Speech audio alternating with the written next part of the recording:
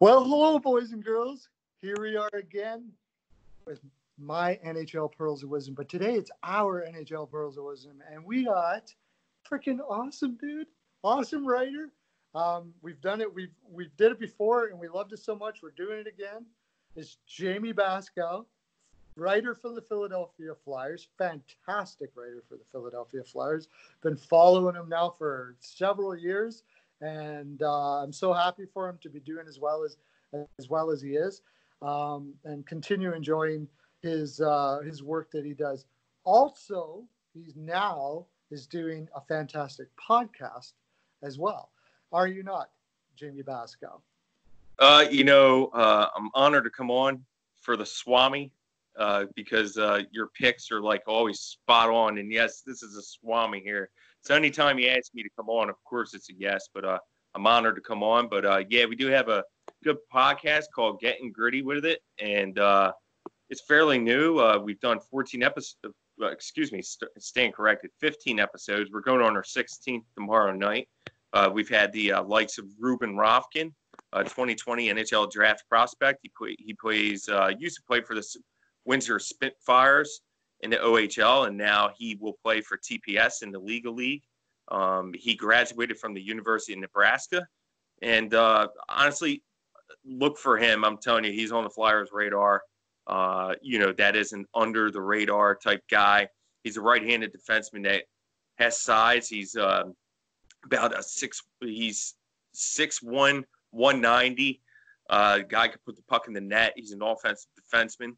Not just an offensive defenseman, but obviously he's a good defenseman. So we are honored to have him on. We had Alex Appleyard on.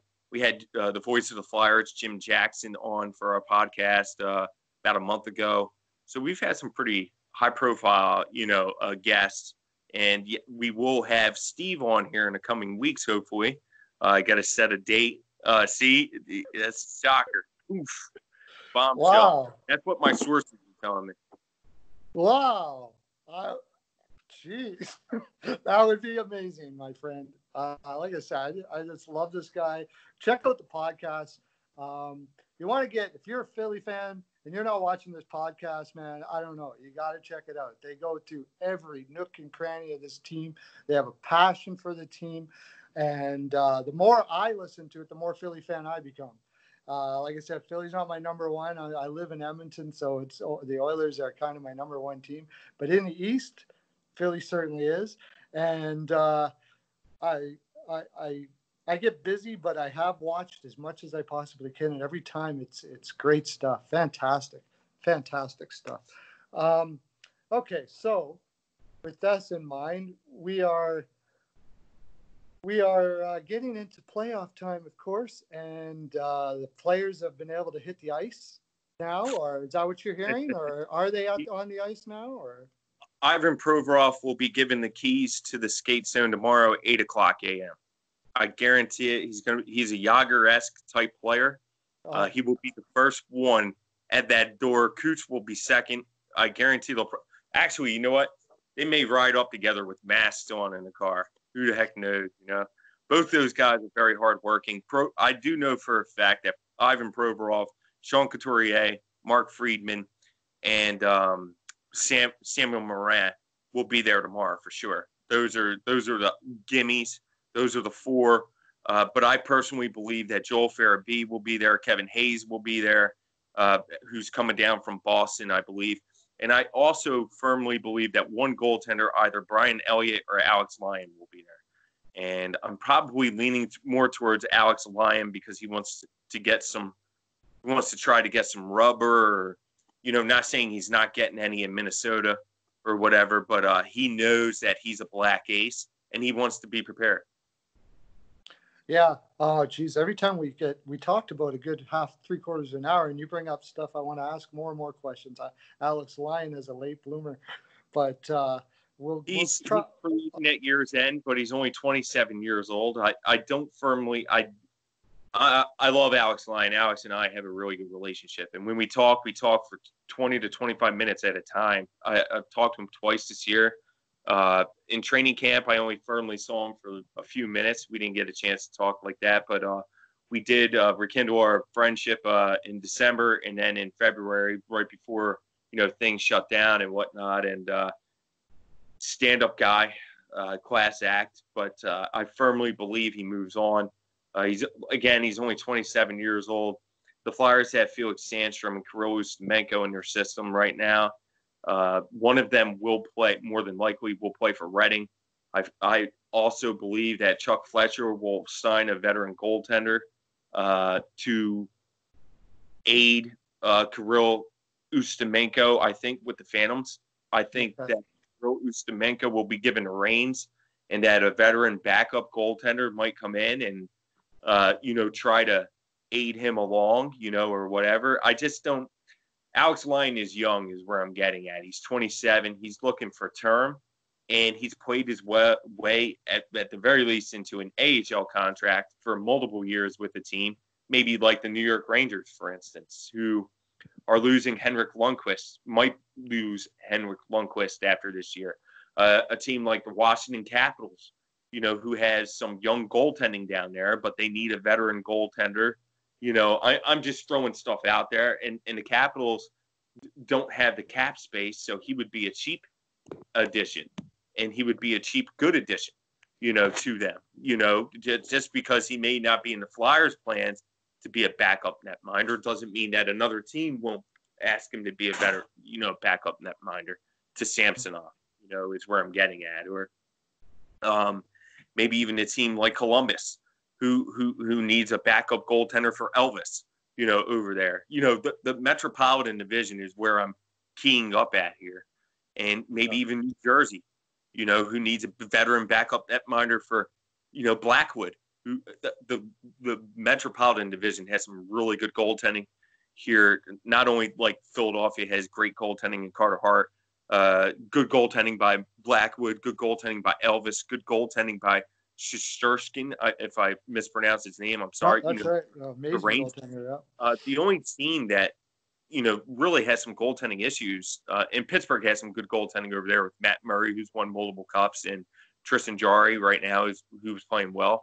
The only team that seems to have trouble in Metropolitan Division goaltending is the Carolina Hurricanes. I'm not saying that they can't find any. It's just that's just the way the cookie crumbles. So where I'm saying is that Alex Lyon has some options, and I don't know if he would want to re-sign with Philly. I hope he does, and I hope he stays with the Phantoms to aid Kirill Ustimenko. But in the same token, the young guys have to be given the reins. I don't know if Alex Lyon, where I'm getting at is I don't know if Alex Lyon would want to be a backup at the age of 27 to a younger netminder.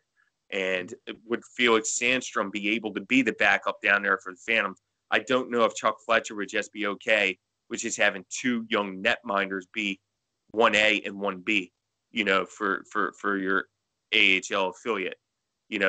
One could play for the Reading Royals and then earn those stripes to become the backup netminder. At this particular time, I think Kirill Ustimenko has proven himself to be the starter next year for the Phantoms.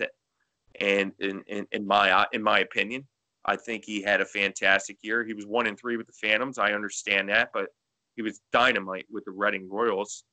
He's adapted to the North American ice well. And I'm a huge fan of Kirill Ustimenko and Sandstrom for that matter. And it's not that Ustimenko is far ahead of Sandstrom. It's just he's earned it more than Sandstrom, who came on late in the season, finally. And am I shocked to say that? Yes, because I thought coming into this past year, I thought Sandstrom would be the guy and not Ustimenko. Not saying that Ustimenko wouldn't, but you could tell that Ustimenko worked real hard in the offseason in terms of getting bigger and stronger. And I'll tell you one area that people forget is that he is a skater. He's a good skater. And people don't, I talked to Carter Hart about this. When Carter Hart played for the Everett Silvertips in 2017, him and I had a really good phone conversation when I interviewed him. And he said one thing that is forgotten for goaltenders is that we are good skaters. And he said, I always work on my skating. And you know how that became true for Ustimenko? The way he was able to move from post to post. He was a very good skater because you got to move fast and you got to be strong in order to push off So you definitely got stronger, but he became a good skater to move to the post laterally. He was faster than I've ever seen him before. And I think those are two areas that I think he worked real hard on in the offseason. And I think, maybe Carter Hart may possibly talk to him about that. Who knows, But I don't know. This is interesting, Yeah, Lion. I mean, where I'm from, the Oilers could use a guy like that down in the minors as well. He'll find a place. Yeah. He'll find a place. Sure. He really showed well. What I'm getting at is that he isn't a backup at this time at the AHL level. No, He's a starter. He's proven himself. He could almost be a backup in the end.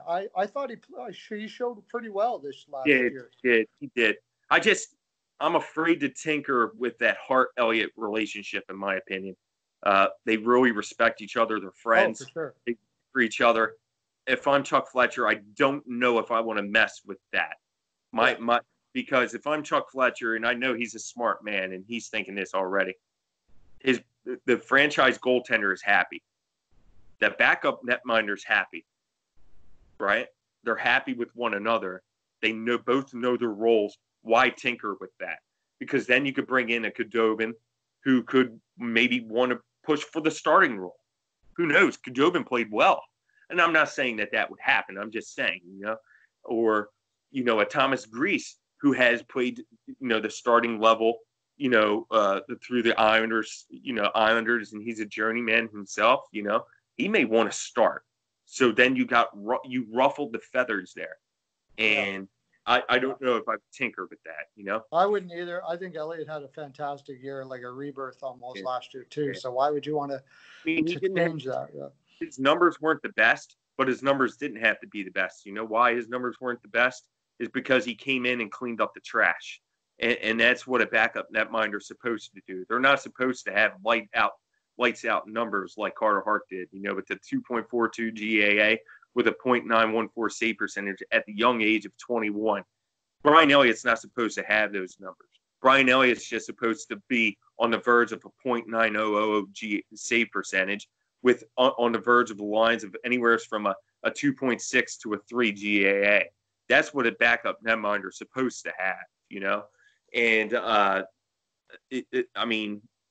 he came in and cleaned up the trash. When the Flyers needed a big game, what happened? Brian Elliott was there.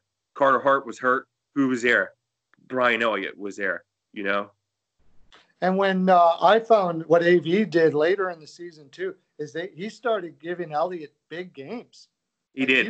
He was starting to give him big games. He was really showing confidence in Elliott. And because Elliott was doing, like you said, taking out the trash. When you're doing the second game on a back-to-back, your team's tired. Those are tough games. And that's what a lot of people don't realize is backups generally play with tired teams in front of them and all that kind of stuff like that. So their numbers generally don't look as good. But if you can keep it above the 900, like you said, you're doing your job. And AV was so awesome to give him some confidence and say, you know what, go there and play against. I can't remember some of the teams he played against, but they were big games. Yeah, absolutely. And you want to know one of the biggest games was the Washington Capitals game. The Flyers needed a victory, right? And he was off for 8 days when the Flyers played the Caps, right? 8 days off. And for you ask, and I'm not just saying you, if anyone wants to ask any netminder, how fresh do you think you'd be after having 8 days off? They would tell you, I don't know. I might come in sluggish because they need rubber. And I'm not talking about a practice. I'm talking about the rubber because at practice is practice. You're not hitting with bullets and stuff like that. You're doing that. You don't want to injure your players. Now at times, they have heavy slap shots and stuff. But it's not consistent to whereas game action where you're going with a wrist shot of like 75 to 80, maybe even 90 miles an hour. You know what I mean? So he came in and what did he do? He was lights out against the Caps. He won that game 5-2 against the juggernaut in the Washington Capitals with a high-profile offense and held them to 2 goals. It was amazing. And that's the moment that I was like, It wasn't just that moment, but that was the moment I was like, he's back. He's back next year. There's no way. Because it's very rare to have a backup netminder with 8 days off between games to come in and play a juggernaut and win. And win. I was like, wow, but I thought it was a great move by AV, and for several reasons. Yeah.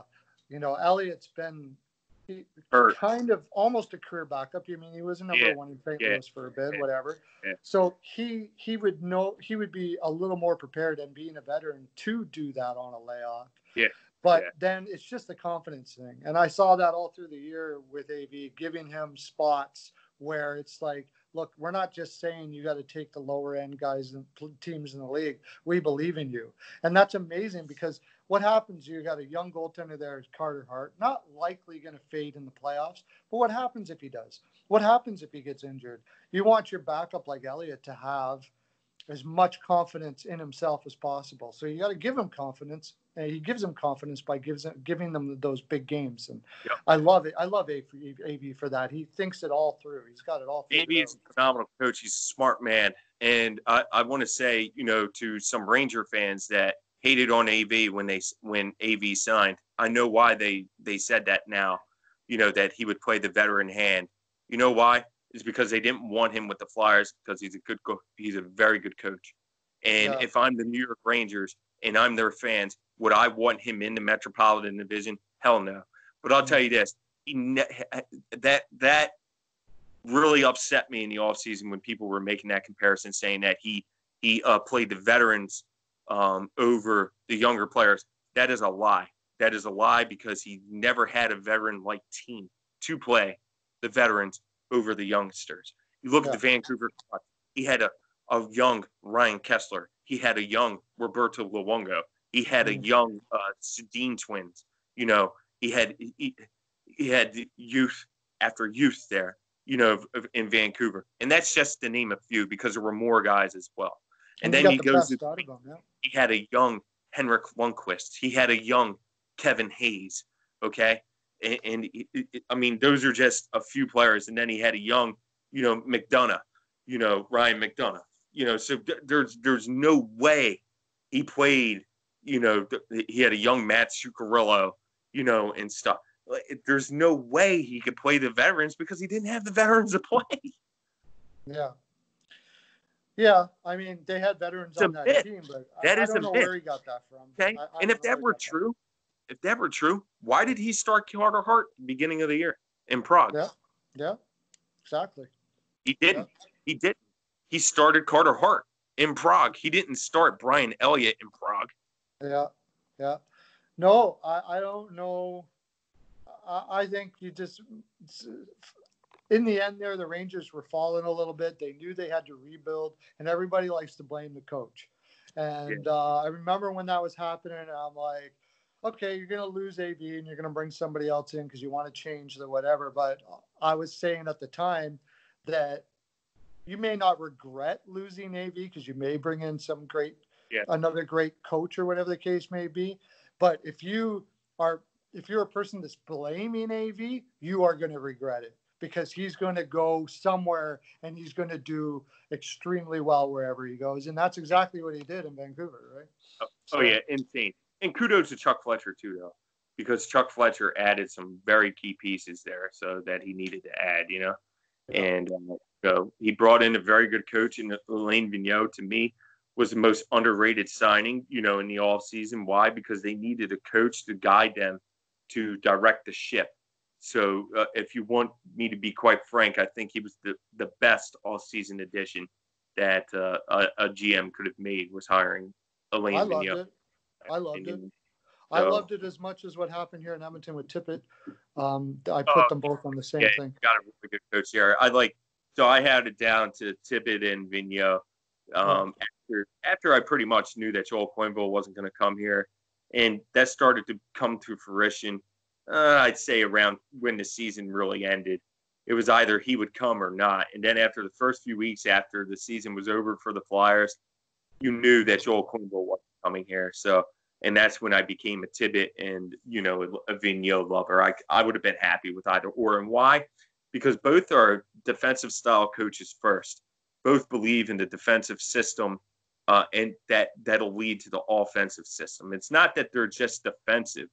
It's just that you got to focus on the simple aspects of the game. Defense wins championships, and if you have a good defense, and I'm not just talking about defensemen. I'm talking about a team defense, 5 people on the ice.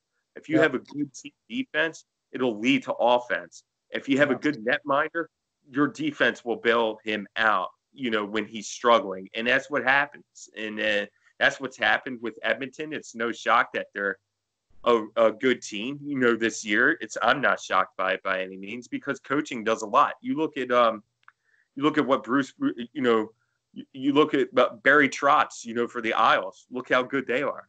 Barry Trotz, he's a very good coach. Look what he did to them.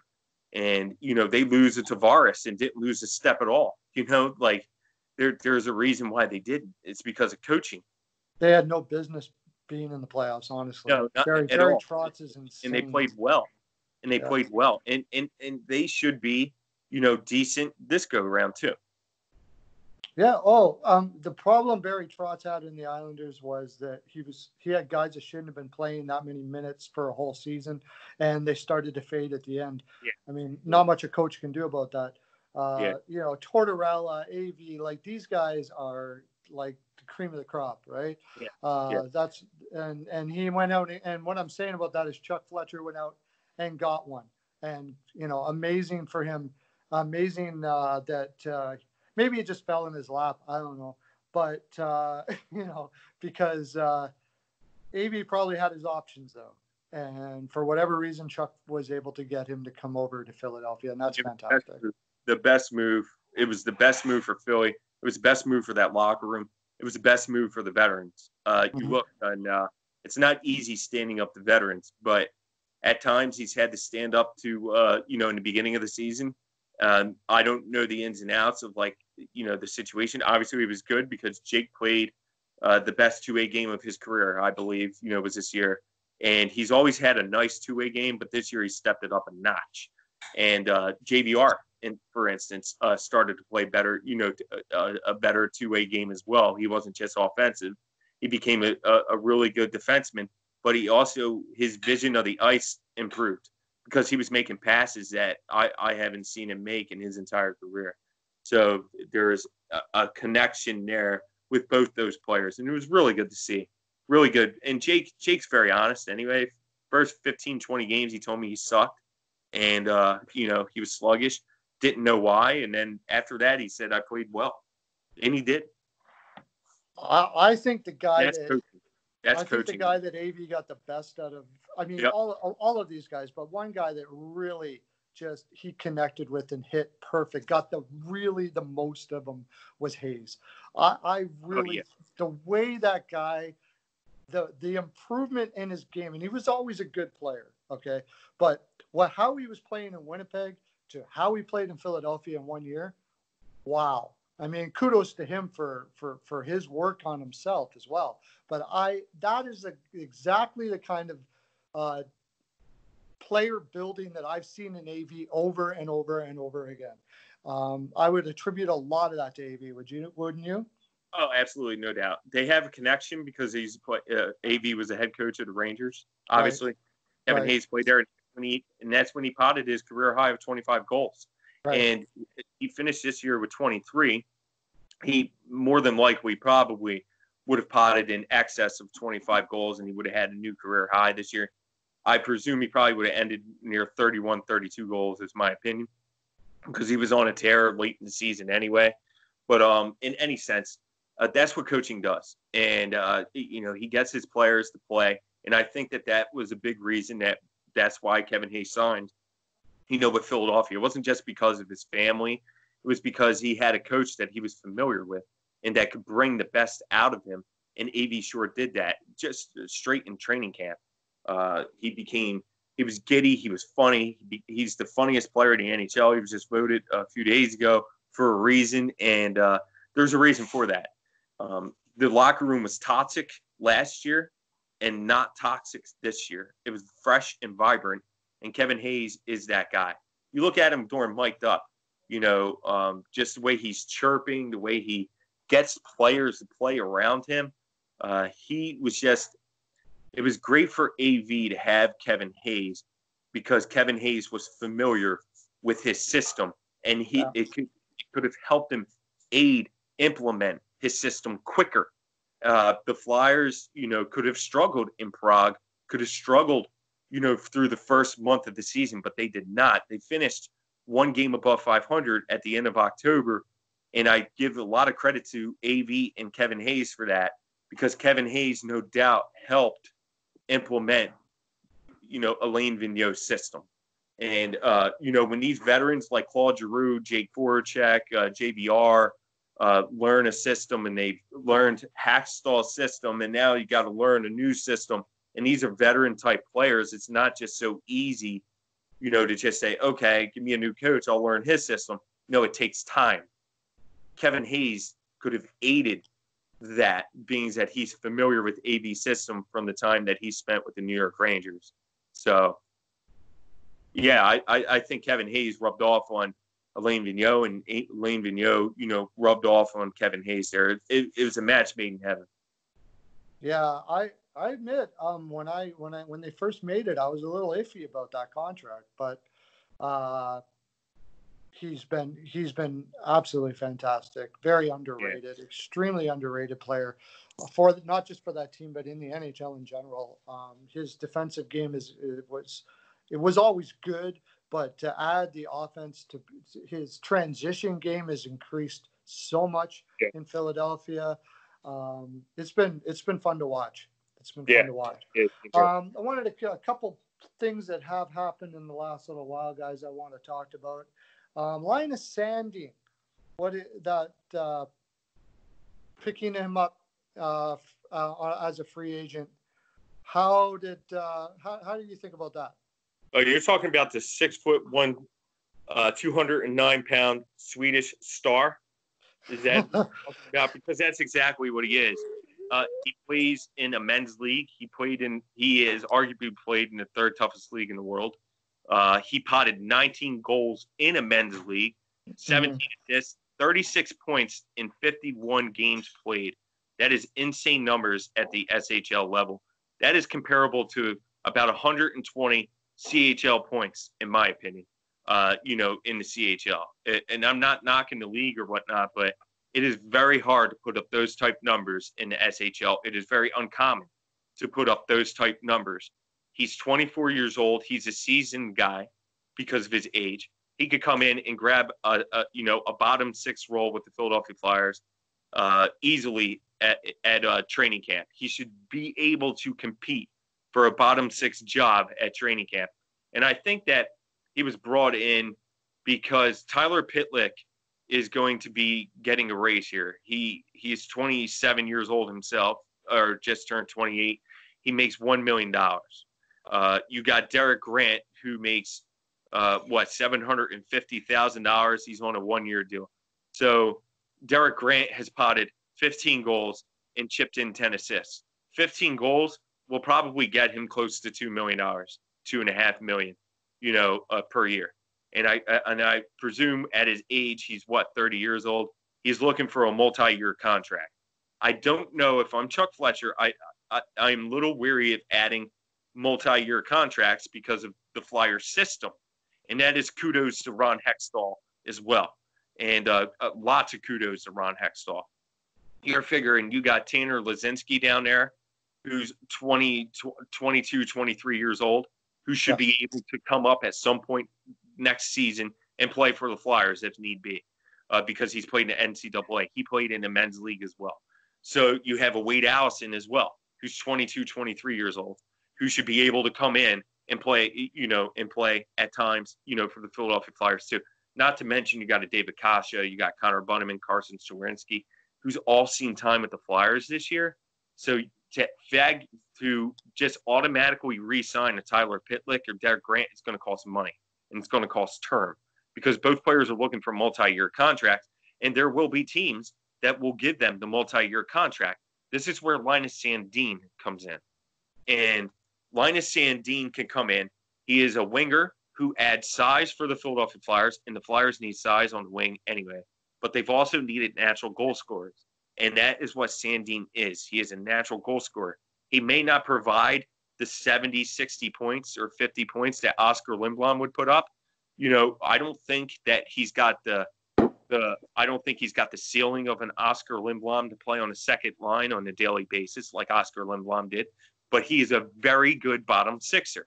There is no reason why he can't finish his career at the NHL level in a bottom six role. I'm figuring he's going to play on a third line for the Philadelphia Flyers, in my opinion, next season. And I would not be shocked if he wins a job straight out of camp, because the Flyers are built with a lot of Swedish young players here. There's a reason Robert Haig persuaded him to come here. And the Flyers are littered with Swedes throughout their system. And I think he's going to feel very comfortable at home, here with the Philadelphia Flyers, in my opinion. Yeah. I see him as a third line guy as well. Really like his intensity. Putting up those points as a 24-year-old is rare. It's NHL level offense to be able to put in this system. Now, I can't say I've watched tons of Linus Sandin or what have you, but I have read quite a bit from scouting about him, and it all seems to be pretty much the same thing. If he can be a third line guy, he can be a third line guy that can put up 15, maybe even throw a 20 goals season in there somewhere along the line. And if he has to, you can put him up on the top. You can put him on the second power play unit if need be, if you have injuries and stuff like that. So, yeah, that makes sense. I love Pitlick. He was in Edmonton, and you just can't help but love the guy. I do too. No doubt about it. The Flyers have to look ahead, Steve, and you know what I'm talking about. In terms of Carter Hart's going to be owed a contract here. Carter Hart's going to be owed a contract after next season. So they have one more year of Carter Hart, and then then they have to re-sign him. And I'm not saying he's going to break the bank, because usually your first contract, typically don't break the bank. But with a franchise goaltender, I wouldn't be surprised if he's making near $6 or $7 million per year, for his first contract. I'm not saying he's going to make the 9 or 10 like he will on his second contract. So then they have Sean Couturier, his contract's coming near to an end. And who did that contract? Who took that steal of a contract? Ron Hextall. What a steal that was. $4.5 million per year. This dude, to sign an elite center to $4.5 million, that's crazy. But then Claude Giroux's contract ends, shortly. Then they have all these other ELCs ending here, as well. So you're going to have to re-sign Travis Sanheim again, because Travis Sanheim's last year is after next season as well. You're going to have to re-sign Felipe Myers. You're going to have to re-sign, eventually, you'll have to re-sign, let me see. Robert Haig, but he's not going to break the bank. It's still money. He'll see a sizable, nice size there, but they got to re-sign all these other ELC in terms of like Tanner Lazinski, is only on a 2-year ELC. Then you got Wade Allison only on a 2-year ELC. And then you have all these other players, on ELCs. And then you got, Travis Konechny eventually is going to fall off the books again. So the Flyers have to be very, very careful in terms of how they spend and use their cap, because you are littered with a solid farm system, but their ELCs are going to run out eventually, and we're not counting a Nolan Patrick's ELC either, because his ELC, he's got to be re-signed at year's end. He's an RFA as well.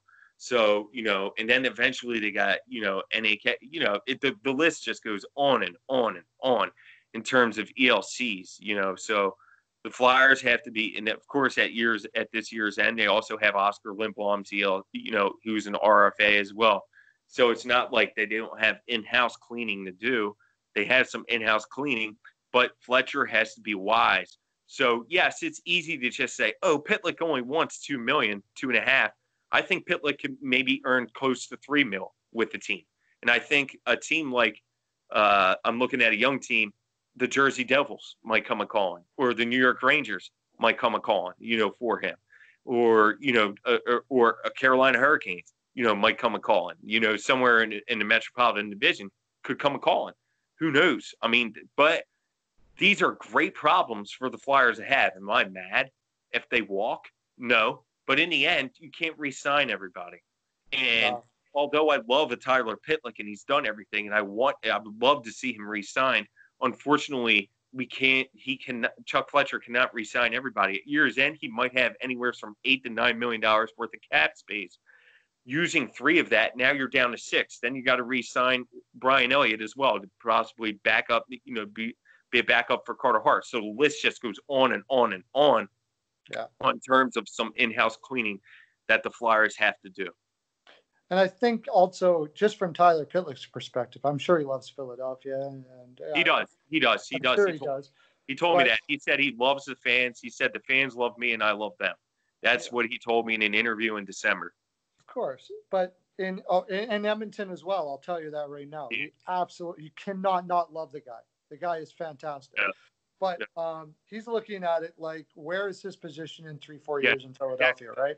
There's teams out there. Everybody wants to move up. Everybody wants to be the best that they can be. Tyler Pitlick certainly is one of those people. That's why we love him. And I imagine he's going to have an opportunity out there to get a solid third-line role somewhere and become even a more impact player, maybe even second line. Heck, he put up 20 points. He put up 20 points with not that many minutes. He's a good 5-on-5 producer. Somebody out there is going to give him some good money. Somebody's going to see what that guy is all about right now. I agree. 100%. I agree. So I think you're right. I think he'll probably move on, unfortunately. But now, geez, we're going to have to do this again, my friend. We're getting so much stuff. I wanted to talk about Nolan Patrick. It sounds like he's just out for a while longer yet. Is that right? You know what? Honestly, I'm in firm belief that he's going to play for the playoffs. Oh, really? Yes. I will operate under that. I'm one of the rare runs, to be honest with you. But I'm not going to sit here and lie to you and say that he should sit out. To me, if he's healthy, he should play. Why shouldn't he? Sure. To me, Steve, I could care less about chemistry. You know why? He's been around the team. He's been practicing with the team. He's been taking some hits in practice as well. David Isaac hinted that out. There's a picture of it. And for those who don't think that he has, there is a video of it from David Isaac. It's flat out there. Everyone has seen him have some contact at practice. So if he's healthy enough to play, he should play. He's a hell of a talent. He can make the Flyers. The Flyers are already cup contenders without Patrick. He could take them to the cup and possibly win it. That's how good Nolan Patrick is. This guy is so talented, and I will operate under the impression that until the Flyers tell me otherwise, I've always operated that way. Chuck Fletcher said that he expected Nolan Patrick to return. That was all the way up until the pandemic. And Fletcher operated under such, and so did Brent Flair. So until I'm told otherwise by the Philadelphia Flyers or Nolan Patrick himself, I'm under the impression that he's returning. And for those who don't think he should, why shouldn't he? He's been out over 1 year now. So their season ended. They didn't go to the playoffs, in 2018-19. So they missed the playoffs. So when did their season end? It ended in April. So now we're in June, right? So he's had 1 year and 2 months off to get prepared for the season, for the upcoming, season ahead. The games won't begin until August. So he will have 1 year and 4 months off from the time his last game was played. You don't think that he should play? Is there a reason why? Because every player is coming in like Nolan Patrick. Who is ready to play in August? Who is conditioned enough to play? They are all on equal levels. And that includes Kevin Hayes. That includes Claude Giroux. That includes Sean Couturier. That includes Ivan Provorov. Because everybody's going to come in sluggish because no one has seen game action since February or early March. So that's a long time. You're talking close to 5 months off, right? Mm-hmm. So what is the difference between Patrick playing and the other players playing? To me, there is none. He should play. Yeah. Yeah, I don't And know much the about what reason was. that he hasn't been cleared, so I saw that out there too. Why would Nolan Patrick get cleared for contact if there was no ice? You couldn't attend to a hockey rink. You couldn't go to a hockey rink. There was no hitting. The Flyers weren't on the ice, So why would he get cleared from contact by his doctor? Because it's not just his doctor that says, yes, okay, you're ready to play. No, he's got to get screened by the Flyers doctors. So where were the Flyers doctors at that time? This is a pandemic. They're not screening Nolan Patrick. He's got to get cleared by the Flyers first in order to get cleared for contact, right? So during the pandemic, who was available? No one. So why would he get cleared by his doctor for contact? There was no need to.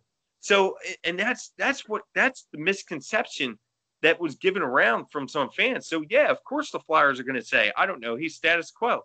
Why would they give an update when there was no update to give? Right. No one was skating. Right. It's now the facilities are reopening. Now in a few weeks, he comes back, and stuff. And here he could get cleared by the doctors and everything. Yeah. So I'm operating under the impression that, until the Flyers tell me otherwise, I'm going to include Nolan Patrick in my 3C. And that's why I haven't tweeted or, put this on, our site or whatnot, because Nolan Patrick is a question mark for me. But I'm operating that, that he will play until the Flyers say otherwise. We could all speculate, and that's exactly what it is. It's pure speculation. This team, although they had a lot of chemistry, from, the time that they were all together, this is a different world. They're coming back after 5 months off now. Everything is weird, and stuff coming from the pandemic, It's not just so easy to just say, okay, we could get back to where we were before. Mm-hmm. Yes. Yeah, absolutely. And John, this is a surprise to me. Thanks for saying that. I mean, it's a good thing we weren't able to get into like. He is so talented. He is so freaking talented. This dude is a player. He was blazing fast. Honestly, I'm going to be honest. At my times in practice with him this past season, just watching him in practice, I've seen this kid a lot. Okay, I've seen him grow from the time he was 16 years old. All right. I'm telling you, this was the fastest I've ever seen him, was at practice. And I know it's only practice. I get it. But his shot was so freaking accurate. It was insane. And I know it's only incredible talent. But I'm telling you, a healthy Nolan Patrick could only aid the Flyers. And people call me crazy, and I understand that. I might get some heat for this or saying whatever, but I'm going to be honest with you. That's how I've always operated. The Flyers haven't lied to me ever, right? So why should I not take Chuck Fletcher or Brent Flair at their words? Right. If he's in, this is a whole new ballgame. I mean, even after a layoff, and like you said, this would be the perfect time to come in when everybody is everybody's pretty much on a layoff, anyways. Yeah. You got Couturier, Hayes, him, and Lawton as your top four. Tell me what team in the league can beat with that type of. There aren't many. Depth in the middle. It's there might be some guys with some higher end guys, but I'm talking about the full depth. Lawton is a third line center.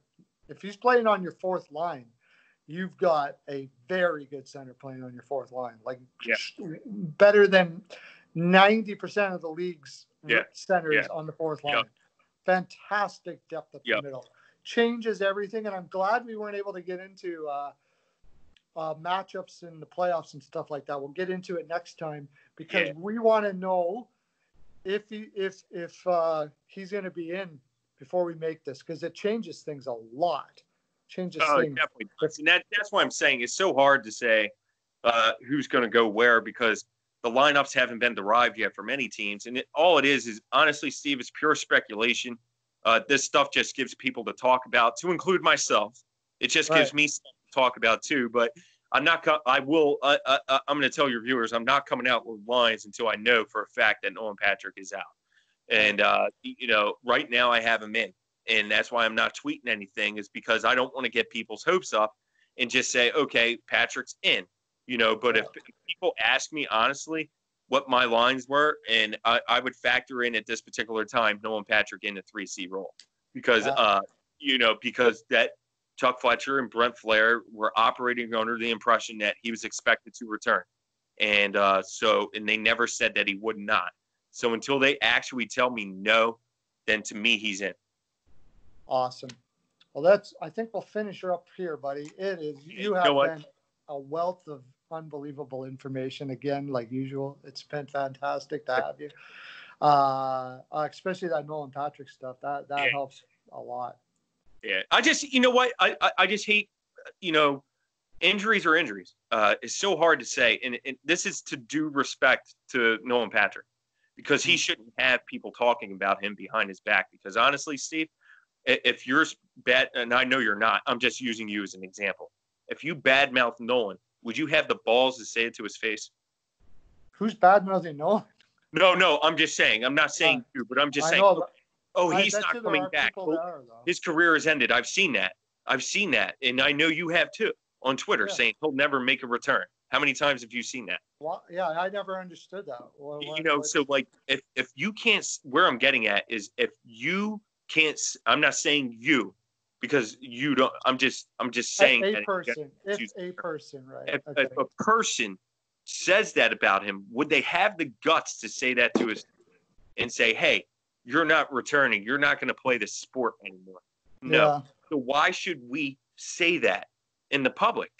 Why? Because if we can't say it to the guy's face, then why say it at all?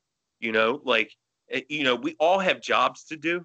And I understand that. And everybody's trying to get likes and tweets, retweets and stuff. Everybody's trying to get themselves more known. But why do I do that stuff, if I can't say it to him?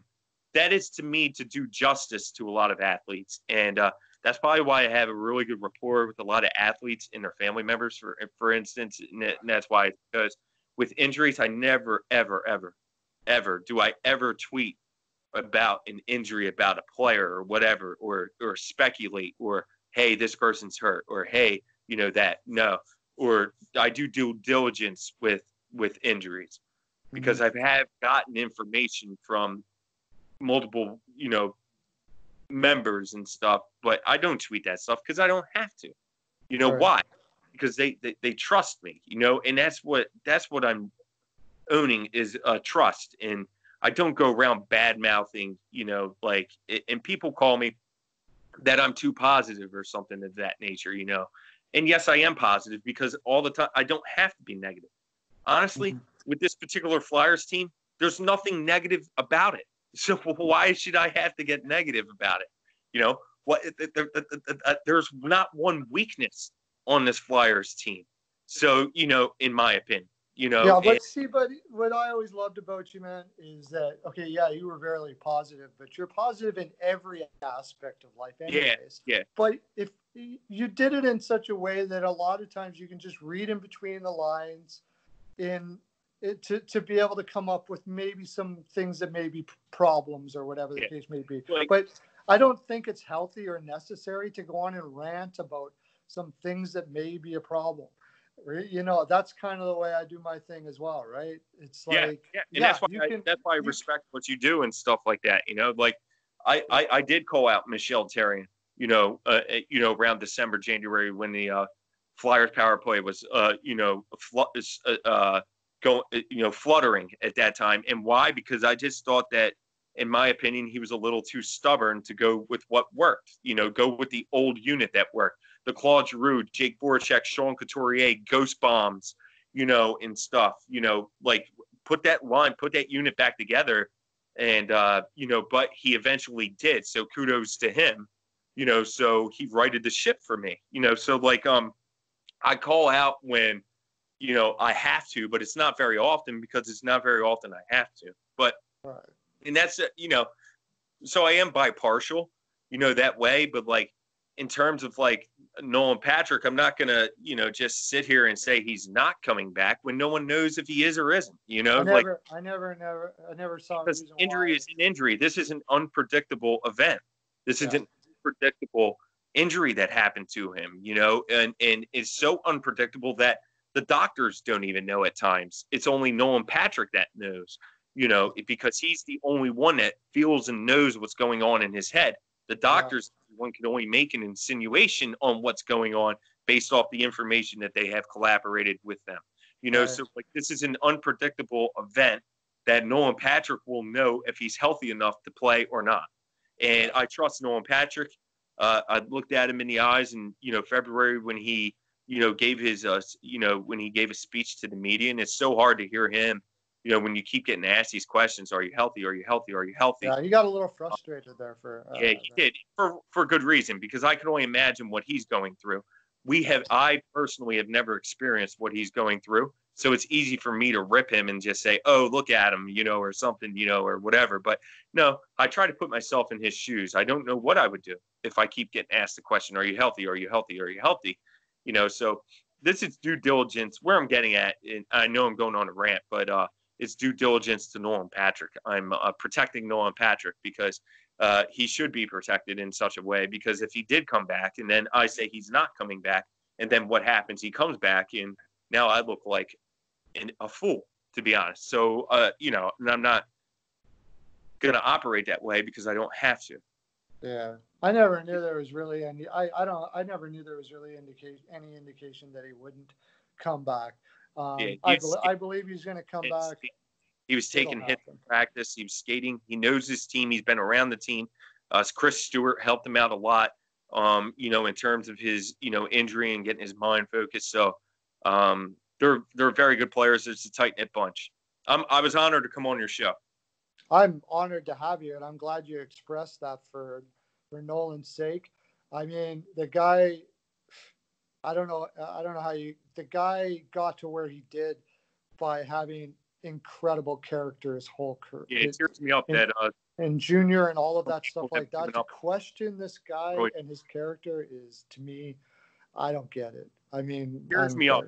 Just looking for a story on the back of a guy that's who's all doing the best he can. That's what it seems like to me, man. Yeah. Okay, buddy, you are awesome. Take care. We are going to do this again for sure, and I'd love to go on that podcast if you have that idea to do that. I'd be in a few weeks, Steve. I'll let you know. I'll DM you. Make sure you are checking out that podcast and this guy's writing on Twitter, Jamey at Jamey Baskow. Just look it up on Twitter. Fantastic stuff. Absolutely fantastic. I love him. Love to have him. Glad to have you. And I'm glad to have all you guys watching too. Thanks for showing up today. Thanks for sticking in for the full hour. I hope you did, because you can't miss this stuff. Have a great day. Lots of love to you. Take care, everybody.